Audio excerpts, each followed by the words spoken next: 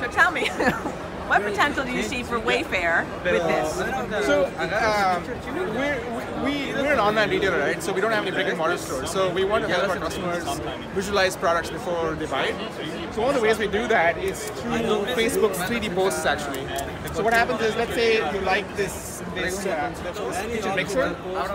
So you can kind of spin this around and see like what it looks like inside Facebook. So imagine this is a WayFair post.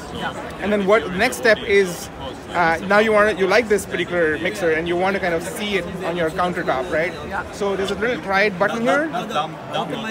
Press try it. There you go. So there it is.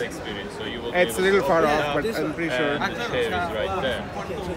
And it becomes part of your camera, so you can see it right Yeah, you can see it. This is not coming up to scale, but it should be the real scale. Like it should actually be the size that it is, so you can see how it looks to the rest of your counter.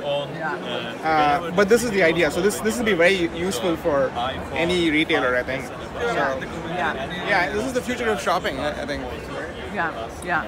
And tell me, what was that button you pushed? I missed that part. There was, I don't know how to go back. There's a try it. Try it. And that's what activates it and puts it into your camera. Yeah. So you can do that today with the WayFair app. If you install the WayFair app, there is a view in room button that you see. So that will actually put it in your room.